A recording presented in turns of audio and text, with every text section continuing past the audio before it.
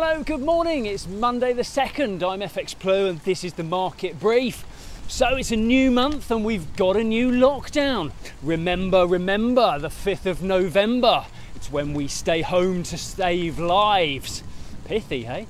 Standard lockdown procedures will apply. So shops, pubs and gyms, pretty much all the good stuff will close. Schools and universities will remain open this time around, despite some infection spikes being attributed to those nasty freshers. The good news is the original furlough scheme will now be extended.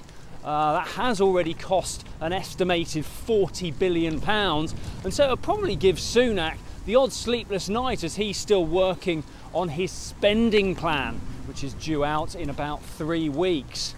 Meanwhile, it sounds like Brexit hasn't really progressed. Ursula von der Leyen said that fishing rights and state subsidies remain the two issues holding up any deal there.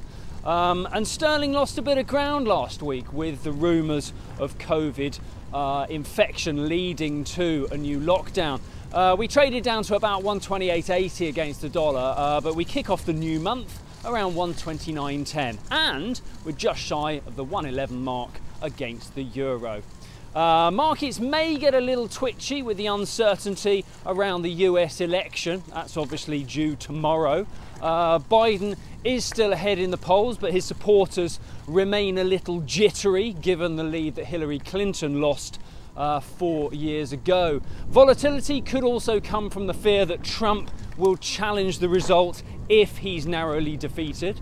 But away from the campaign trail, weekly jobless data continues to fall. We had initial claims just over the 750,000 mark, and continuing claims were down to 7.75 million last week. This week we've got a Fed meeting, and we'll also have the non-farm sweepstake on Friday, but both are likely to be overshadowed by this little election.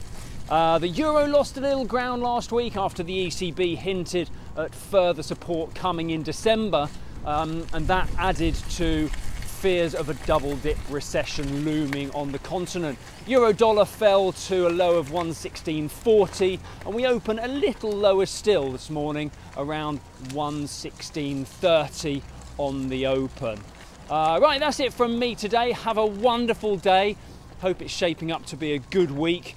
And for those planning to watch the election, rest up. It's a late night tomorrow, that's for sure. Join me again in the morning. All the best. If you do not have a clue, then just tweet through and ask FX Blue.